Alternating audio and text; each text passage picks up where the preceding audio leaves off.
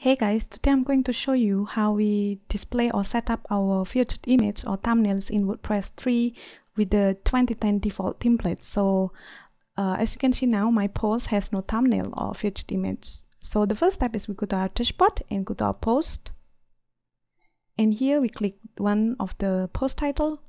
And if we scroll down, there is an option called set featured image. Now we're going to click it and select file and browse.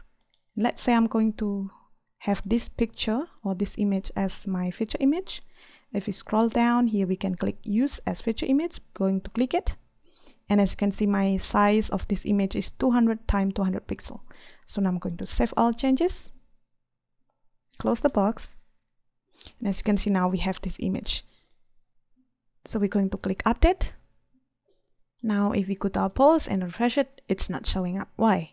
Because we haven't called the PHP function that will display this thumbnail. So the next step is we're going to our appearance and editor. Now we go to this file should be in index.php. So we're going to index.php. And if we scroll down, we read it here, and this index.php getting template get underscore template underscore part loop. So this file is included loop.php. So we go scroll down and loop.php and click it. Now we're going to copy all of this, Ctrl A and copy and paste it in Notepad++. Change language to PHP. Now we go to our blog again and inspect it with Firebug. Firebug, inspect it. As you can see, this is in div class entry content. Copy it, go to our PHP again and find this div entry content. Find next. It's not there. It's not there. It should be in PHP the content.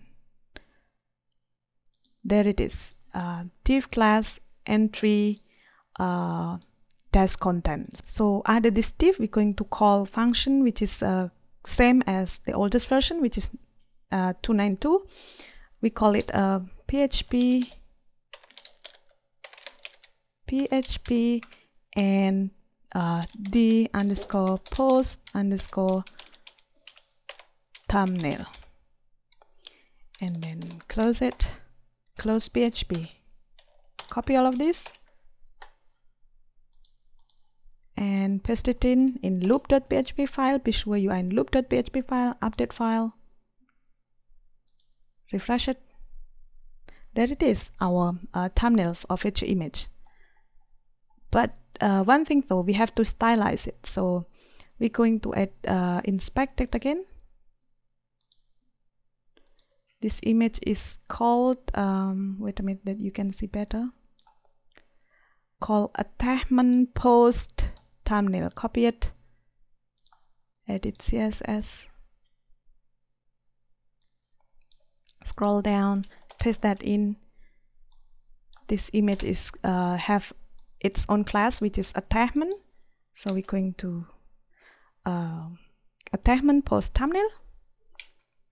Going to width, define the width, which is 200 pixel, and height 200 pixel, and padding top 0, left right 20 pixel, and down bottom 20 pixel, and left one 0, and float, don't forget, to the left.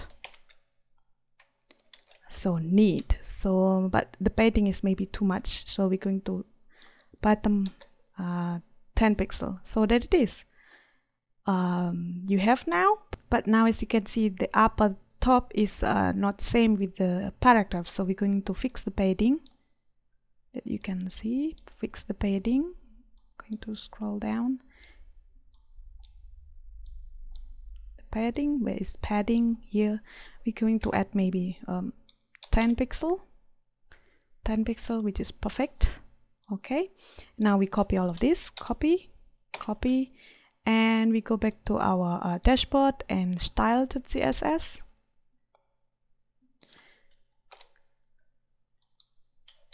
And paste it in there. Update file. Now we refresh it.